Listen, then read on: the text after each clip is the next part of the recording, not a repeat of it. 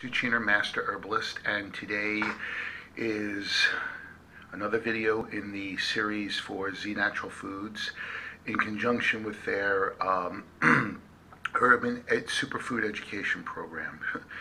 Today, today's topic is going to be a really interesting one because as the on-staff Master Herbalist and the person who's in charge of education here at Z Natural Foods, one of the things I do is I get a lot of questions in regards to quality control, and more important, when people associate quality control with whether or not they feel what they're supposed to feel from the product. And one of the things I've learned and I've noticed over the years is that there's a great misconception with what people are supposed to feel when they take herbs, or they take specifically adaptogenic herbs. So what I'd like to do is I'd like to go over a little bit with you folks so you have a clear understanding of what you're supposed to feel, okay? First and foremost, and I think this is really important to understand, we live in a society that, for lack of better terms, we're kind of what you might call junkies. And the reason why I say this is because if you look on almost every other corner, you have a coffee house, a Starbucks, something where you have lines of customers going up and down the block waiting for their cup of crack, for lack of better terms. And the truth of the matter is that while I'm not against coffee, I think coffee is a wonderful medicinal food. What I do believe is that I think it has almost misguided us on what a proper and healthy response to herbs is in fact supposed to be. So what I'm going to do is I'm going to go over with you guys and girls what a healthy response is supposed to be. Okay?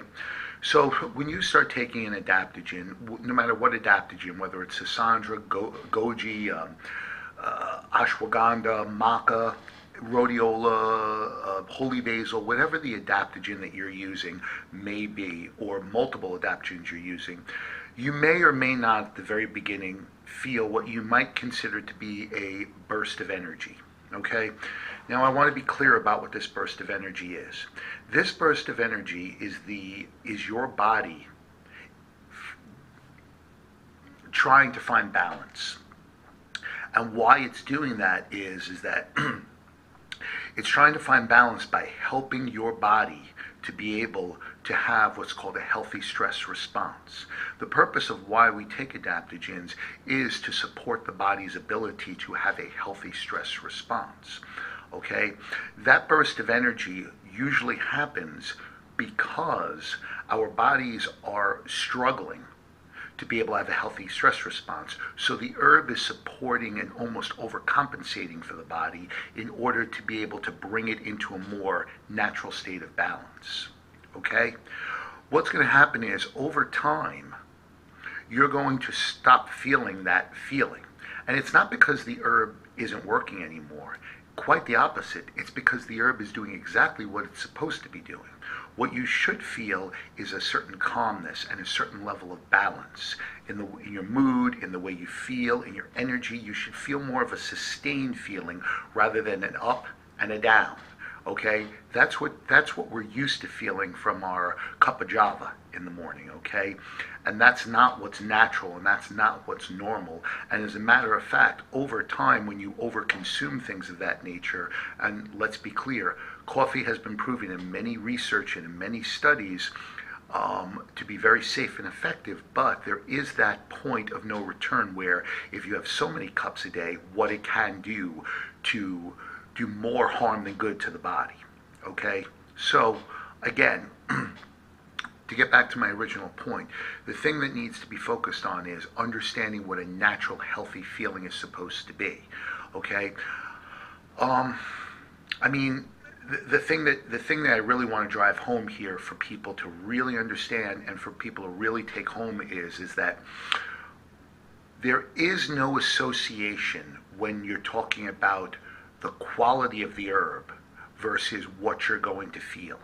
Because an adaptogen is going to make you feel calm, stable. So you can't judge the adaptogen herb by the level of energy you're feeling. Okay?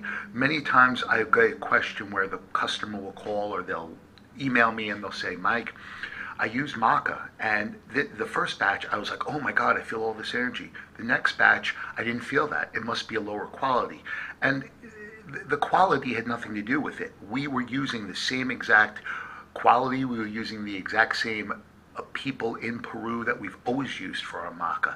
It had nothing to do with the growing process or the quality of the herb. It had to do with the fact that your body was in fact doing its job, and the herb was doing its job by keeping your body healthy and stable.